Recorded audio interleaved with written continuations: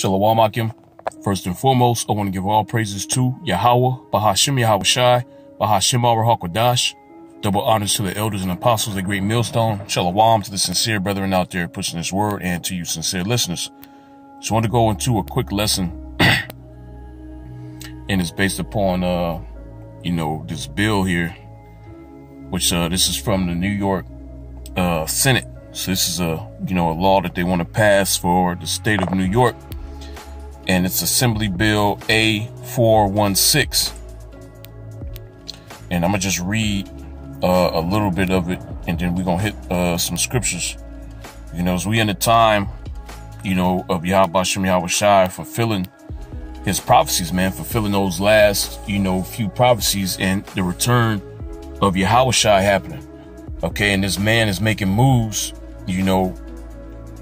to have those events take place, because Esau Edom has to get to a certain point before the Most High makes his move.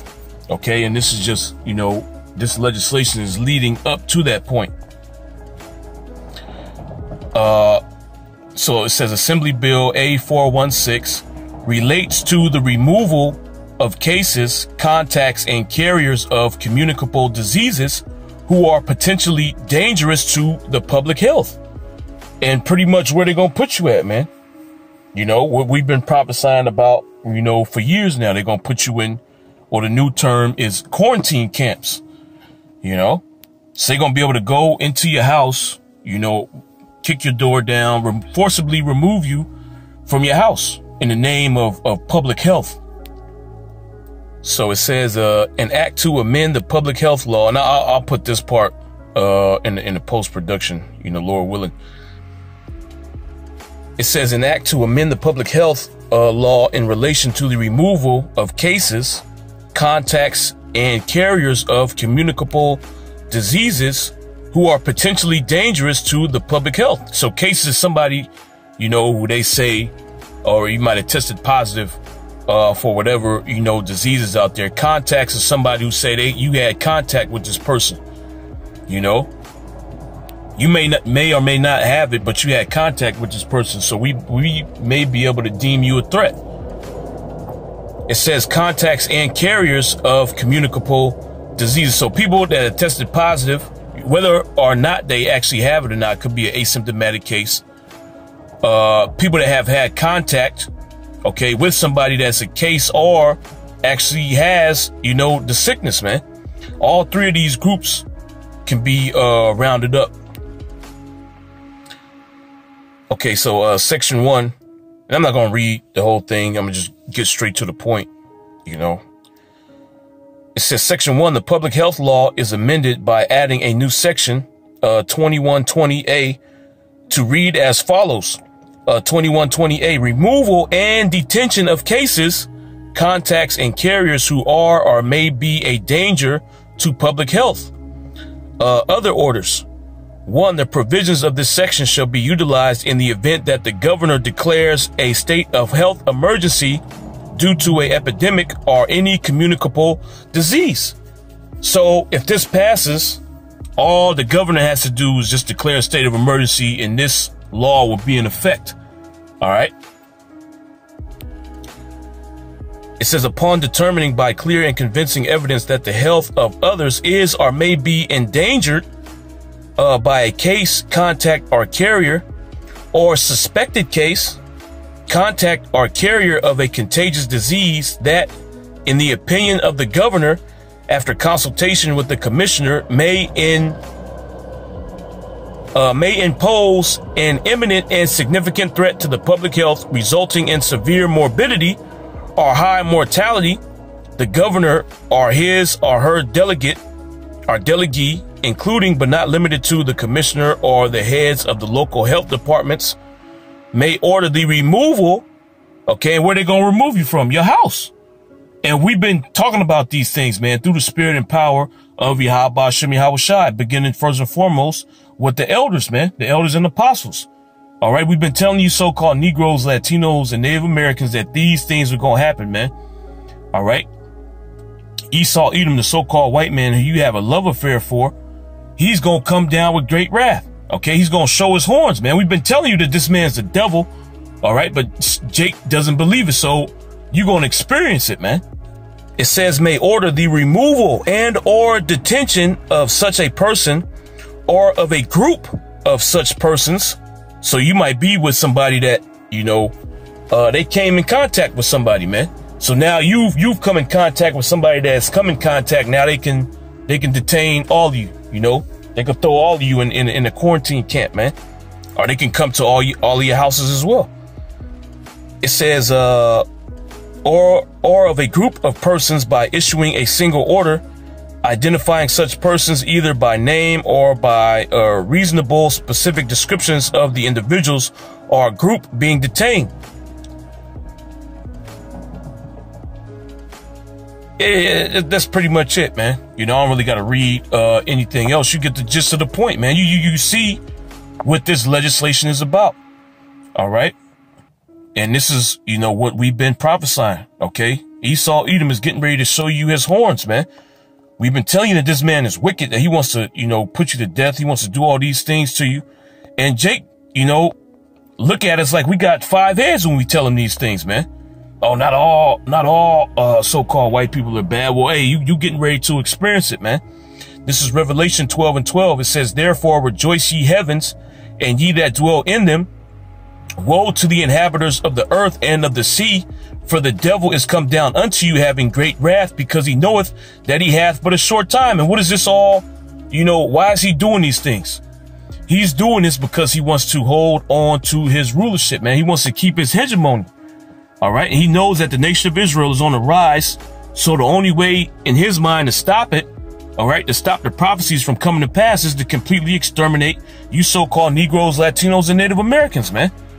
All right. And also, you know, for the brothers that's in the know, OK, these laws, you know, they also apply to us, man. OK, but we've been, you know, preparing ourselves through the spirit and power of Yahweh Bashem Yahweh Shai to deal with these things. OK, we have words of comfort. This is Revelation 2:10. It says, fear none of those things which thou shalt suffer. Behold, the devil shall cast some of you into prison. OK. And it don't mean, you know, you're going to actually go to jail. Oh, you got to be in jail for this to come to pass. It could be a quarantine camp, man. OK, you just being, you know, locked up somewhere. OK, it could be a black site, you know, but this man is going to lock certain individuals up indefinitely. All right. Meaning you ain't going to have no trial. You know, there ain't going to be no lawyer that's going to come defend you. OK, it says, fear none of those things which thou shalt suffer. Behold, the devil, which the devil is Esau Edom, the same devil that's going to come down with that great wrath, is going to cast some of us into prison. It says the devil shall cast some of you into prison that ye may be tried. And this is all a test. OK, this is all a part of the hour of temptation. All right. And Yahweh Bashem Yahweh Shai is going to use this to test our caliber, man, to test our merit. All right. Do we have faith in him, or are we going to fold and give in to the flesh? It says that ye may be tried and ye shall have tribulation 10 days. Now, it doesn't mean that it's going to be exactly 10 days. OK, you're going to have somebody that's going to read this and they're going to be counting. And then the 11th day going to come and they're going to bug out, man. OK, 10 days just means a period of time. All right. It says, and ye shall have tribulation 10 days. Be thou faithful unto death, and I will give thee a crown of life. And that's how far our faith has to go for Yahweh Bashem Yahweh Shai. You have to be willing to put your life on the line to stay pure in the sight of Yahweh Bashem Yahweh Shai, and not be defiled by anything that Esau Edom wants to present to you, man. You know, he's going to try to get you to sell out. He's going to try to get you to bow down to the spiritual demon Satan, man. OK, he's going to try to get you to forsake Yahweh Bashem Yahweh Shai. We can't do that at any cost, man. If our life is on the line, we can't, you know, save our life to bow down to Satan, man. OK, we have to stay pure to Yahweh Bashem Yahweh Shai, pure and dedicated. This is Revelation 3:10. It says, because thou hast kept the word of my patience, I also will keep thee from the hour of temptation. And this is going into the hour of temptation, because he's going to use these tools, OK, to try to get you to submit to the new world order, man, to try to get you to commit iniquity, OK, against Yahweh Bashem Yahweh Shai, and declare Esau Edom, the devil, as your perpetual slave master, man. He's going to use indefinite detentions. He's going to use you not being able to participate in society. You not being able to go to the grocery store. You not being able to feed yourself, man. You not being able to work. You not being able to move. All right. It says, I will also keep thee from the hour of temptation, which shall come upon all the world to try them that dwell upon the earth. And this is a test. Okay. The ultimate test is coming, man. All right. You know, there was a video, you know, the elder brother Gad had sent out. And there was a Edomite woman she was going into, you know, how these elites are setting up their new world order. And basically what she said is happening. You know, Esau is destroying, you know, this middle area that you can be in. You know, you could be self-sufficient, you know, try to do things on your own or submit to the state. You know, so that middle area is being destroyed. You can't be in the middle no more. You got to pick a side now, man. OK, you have to pick whether you're going to be with Yahweh Shem Yahweh Shai and the system that he set up, the way of life that he said you're supposed to live, or you go on the side with Esau Edom and, you know, adhere to the standard of life that he is getting ready to set up. All right, which is complete wickedness, man. And those individuals that fall, all right, that side with Esau Edom, they're going to be destroyed. This is 2nd Ezra 16 and 67. It says, behold, the Most High himself is the judge. Fear him. Leave all from your sins and forget your iniquities to meddle no more with them forever. So shall the Most High lead you forth and deliver you from all trouble. And this is what we're trying to do, man. OK, we're trying to be led from all trouble. Now, how do you be led from all trouble? You have to stay pure in the sight of Yahweh Shem Yahweh Shai. You have to keep his ways, man. You can't deviate from the right or to the right hand or to the left. OK, you can't dabble with Esau.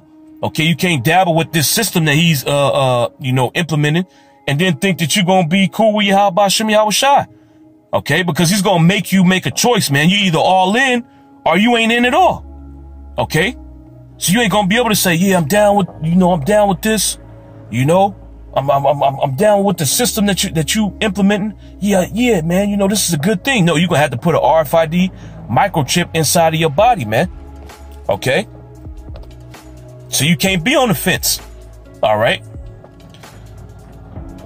It says, verse 68, it says, for behold, the burning wrath of a great multitude is kindled over you, and they shall take away certain of you and feed you, being idle with things offered unto idols. So they're going to take away certain of you. You're going to be in your house. OK, and Esau Edom is going to come in and pull you out, man, and throw you in the camp. It says, and they that consent unto them shall be had in derision and in reproach and trodden underfoot. For there shall be in every place and in the next cities a great insurrection upon those that fear the Lord Yahweh Shem Yahweh Shai. They shall be like madmen, sparing none. Who is this? These madmen? That's Esau Edom coming down with that great wrath, man. Okay, like a madman. When you look that word up,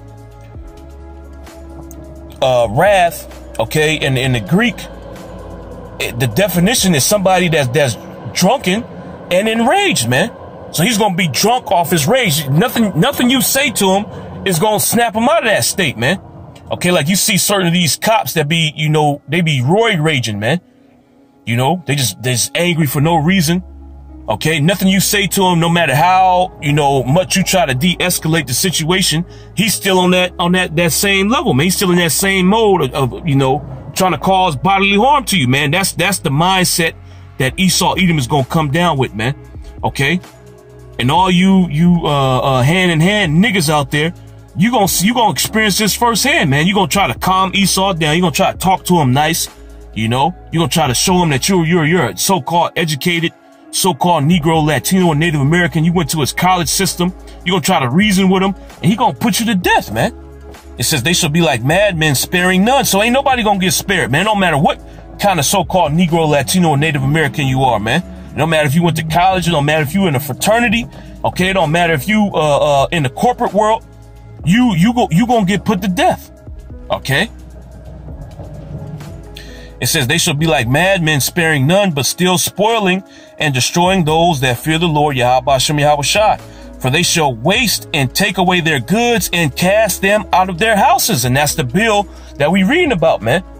Okay. You can be removed and detained indefinitely. All right. If you are a case, you're a contact, or you have a communicable disease, man. Okay. And these are the times that we're living in. And you still got our people playing games, thinking things is a joke, man. You getting ready to see. All right. You niggas were screaming, you know, I'm popping fireworks, screaming at the top of your lungs, thinking that 2021 was going to be something different than the last year. Well, hey, it is going to be different, man. All right. But not the difference that you expected. Okay. This is Jeremiah 30:5. It says, for thus saith the Lord, Yahweh Shem Yahweh Shai, we have heard a voice of trembling, of fear and not of peace. Ask ye now and see whether a man doth travail with child. Wherefore do I see every man with his hands on his loins as a woman in travail, and all faces are turned into paleness. Yet a great fear is going to fall upon you so-called Negroes, Latinos, and Native Americans. Okay? Like the scriptures tell you in 2nd Ezra, the 9th chapter, you're going to dwell in torments, man. Okay? And that word torments, when you look it up, it means physical and mental anguish. And that's what's coming to you so-called Negroes, Latinos, and Native Americans.